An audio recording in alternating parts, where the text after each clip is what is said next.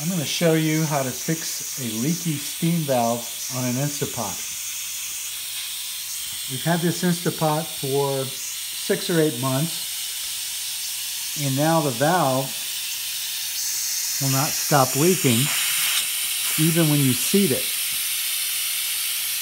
The poppet valve is popping, and if I press down on it, the leak slows down but doesn't stop. No matter which way you turn the valve, it still leaks.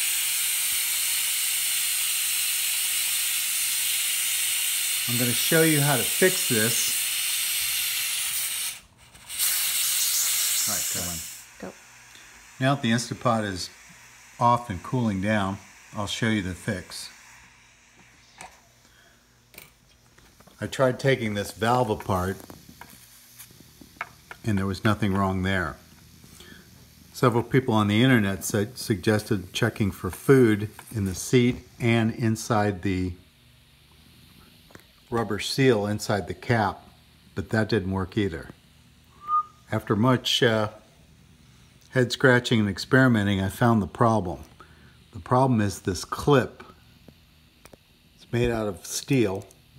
Inside the steam release valve gets bent. And if you can see, after you pull the valve off for 6 or 8 months, it becomes distorted. It's probably the best Chinese steel you can get, but still, it doesn't work. So the fix is to take this valve, or this wire, sorry, bend it so that it's straight again,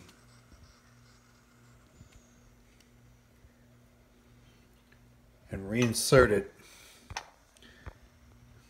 All right, cut. So now we've straightened out our wire so that the two pieces are parallel. And on the first take, this thing went shooting across the room and we had to find it. So you got to be careful not to lose it. Reinsert the wire carefully into the slot and you're good to go. If you're not mechanically inclined and cheap like I am, you can buy a replacement steam release valve with a rubber O-ring in there that won't distort. But this is a pretty easy fix, and in the next segment I'll show you how it works. Okay, I reinserted the steam release valve. The poppet valve is up, indicating the pot is pressurized. Be careful with this pot.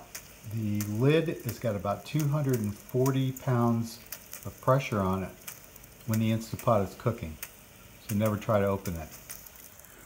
I hope this video was helpful, and aloha and goodbye.